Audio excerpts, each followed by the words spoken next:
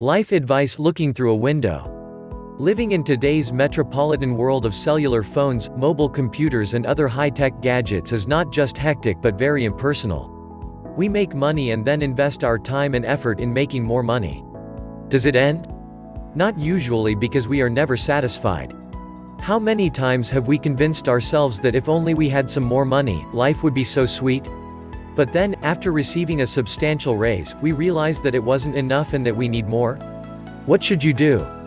I have read many books on life, such as Robin Sharma's Monk Says This and The Monk Says That, and they all seem to say that money is not necessary. But it is. Can you do without cash and a lot of it? I know I can't. So, I went to the neighborhood rabbi and asked for advice that will help me find my true way in life. The rabbi nodded and took me to the window. "What do you see?" he asked me.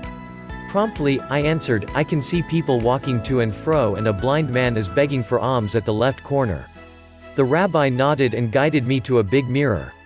"Now look and tell me what you see." "I can see myself," I man answered. The rabbi smiled. "Now you can't see anyone else." The mirror and the window are both created from the same raw material, glass, but because on one of them they have applied a thin layer of silver, when you look at it all you can see is your own reflection. The rabbi placed his arm on my shoulders. Compare yourself to those two pieces of glass. Without the silver layer, you saw the other people and felt compassion for them. When you are covered with silver, you see only yourself. I looked at the rabbi and stared. "I don't understand." The rabbi continued.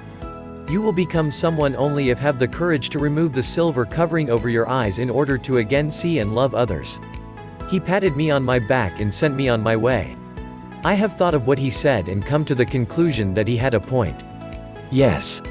We need money and we should not aim to lead a moneyless existence. It's pointless and will only cause us and our families many heartbreaks in the future.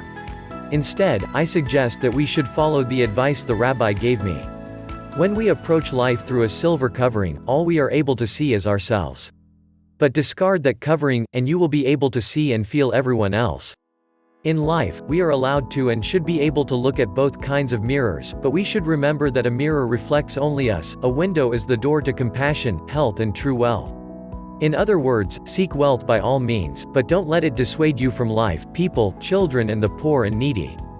#life #people #money